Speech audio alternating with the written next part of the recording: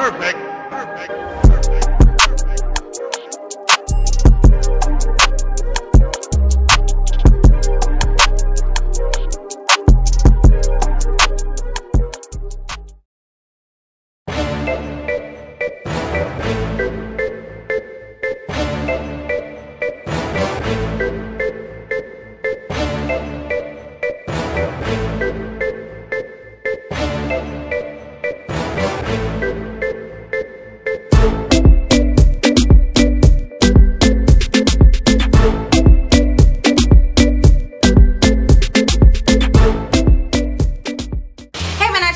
Welcome back to my channel. Wagwan. Today's video is gonna be a hair tutorial, as you guys can tell by the title. Today I want to give you guys Naturalista natural vibe braid out, something that is very effortless and something that is definitely going to last you a while. So I did go ahead and try the braidless crochet technique for the first time, and I want to show you guys my thoughts on the technique, the pros and cons, as well as something that is somewhat of a tutorial. It's not really a tutorial because I didn't film it like that, but if you guys want to see and hear everything that I have to say about this hairstyle and all that, then keep on watching. Before we get into it though, don't forget to smash that subscribe button, and if you're new, drop me a comment and say hey. Alright, stay tuned, let's get into the video. So I'm going to be showing you guys how I did the braidless crochet technique on my hair, and I did like a braid out type of thing, as you guys can see. It's very lightweight and it's easy to achieve, I guess you can say. It did take me a while. I actually attempted the style over a period of like 3 days on and off, and that's because I was kind of taking my own time to do it, because I know I didn't necessarily need to be, I didn't need it to be done in like a rush or nothing like that. I just needed it done, and I didn't have anything doing over those days, so I just took my time and did it piece by piece by piece. So first what I did was I went ahead and I put my hair into some plaits. I just kind of like plait them up. I made sure that I washed before and did the braids or plaits, or whatever you guys want to call it. I just plait it up, and then I went ahead and put some elastic bands on the ends of the plaits so that they wouldn't unravel underneath the crochet braiding stuff. What I did was I used a scrunchie, because you know that guys, you know my hair is cut short now, so it was kind of hard to get everything to be in one thing at the back, because originally I wanted to just make a low bun and then do the crochet braids over that back could, because the ear couldn't catch. So what I did was, after plaiting it up, I caught as many in the pony at the back as I could, and then the others I just bobby pinned them down, which was probably about 2 or 3 of them. I just bobby pinned them down so that they would stay in place. So I did go ahead and try it with 4 packs of Yaman braiding hair. I wish I had one of the packets to show you guys, but I will just put it right here to show you guys what it looks like. I used 4 packs of that hair that I had it left over from a previous style, so I actually just used it to do something, because I really needed to do something to my hair and I wanted it to look as natural as possible. I cut the full length of hair into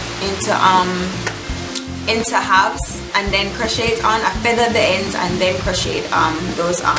In order to get it soft, I first flat ironed it first.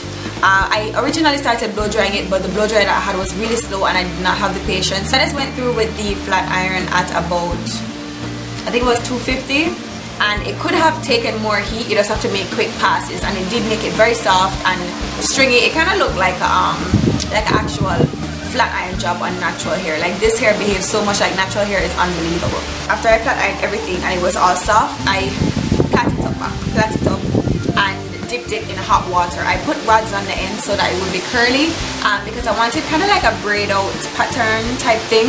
This is the same technique I used for my SZA inspired hair and makeup tutorial. It's the same hair, I believe. I think that's the same hair that I used in that video too.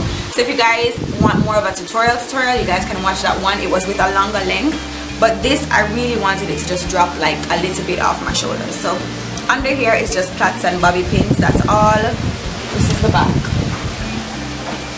It's nice and full without being like heavy and bulky or anything like that. So right here, I don't know if you guys can see, this is where the hair is attached in the front, and I just randomly placed them because I didn't want it to look too rowy and then make it extra obvious. So that's pretty much it. That's all I did. I didn't open up all of the curls yet because I didn't want it to get too big, but as the time goes on, you guys can open it up if you want to make it more voluminous if you want that, but I'm not ready for that yet. And it's able to be flipped over. It's a bit versatile. It's not like stuck one place. You just have to get the curls out like where you want them to be and whatever. But you can stitch up the part. I will be rocking this for probably close to a month maybe if I have the patience, if I don't get tired of it, because you guys know I get tired of my hair like so easy. But I'm going to try to keep this in because I actually love the way it looks. So yeah, this is what I am rocking for now, my attempt at the braidless crochet. Right now I'm going to get into the pros and cons of a braidless crochet install. That's really the reason why I wanted to make this video. So let's talk about the pros first. It's a bit easier, and this is the main pro. It is a bit easier if you don't know how to braid cornrow or stuff like that. In terms of for the foundation, it's easier for you because you don't have to be perfect with it.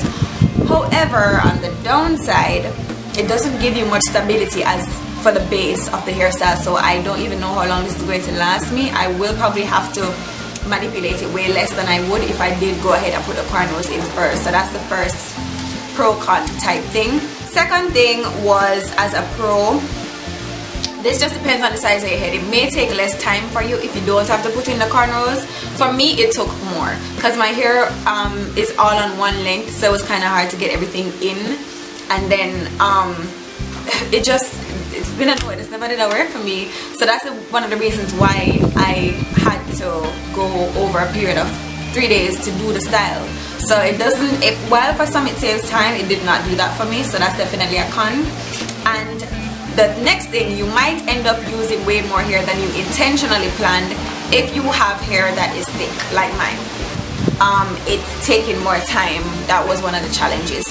But that's basically the pros and the cons. The good thing about the braidless is definitely the fact that it might take less time as well as it might not. If you have the technique down, if your hair is able to be like in a bun or just something to the back easily, then you can easily get away with it, and you can freestyle the part, you know, with the one that you have to part through. You have to kind of get it more structured. With this, you can literally freestyle the way it goes in. So that's one of the advantages as well. With the braidless crochet.